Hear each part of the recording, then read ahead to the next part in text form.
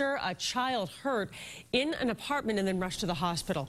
A man is now being interviewed at police headquarters after 911 received a call from someone saying that they had killed their nephew. WBZ's Jim Smith is live on the scene tonight in Worcester. Jim?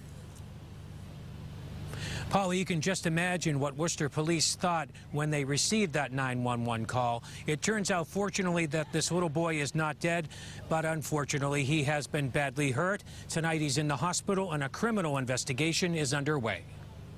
This is crazy. Worcester police were called here Thursday afternoon. Scanner traffic revealing they received a chilling 911 call from a man inside one of the apartments. He states that he killed his 3-year-old nephew and says he left him inside the apartment. Fortunately, the child was not dead, but he was injured and taken to the hospital where police say he's in stable condition. Neighbors are shocked. And it just made me scared and made me want to keep my kids in the house, because I figure if you could do this to your own family, then you could do it to pretty much anybody.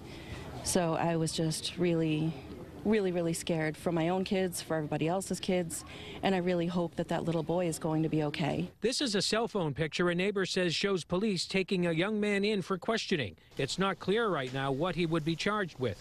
One man working nearby doesn't want his face shown, but says he did hear a child in distress. It sounded like he was screaming, but I mean, you know, just pretty much crying and sometimes screaming. And who would hurt a little kid?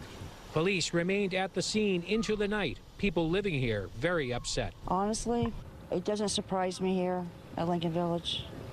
You know, so many bad things have happened lately in the last year or two. It's kind of scary. That doesn't surprise you? No. Once again, at last report, this little boy was in stable condition, and Worcester police right now are questioning a male suspect believed to be as young as his late teens. The investigation obviously continuing in a big way. Live in Worcester tonight, Jim Smith, WBZ News.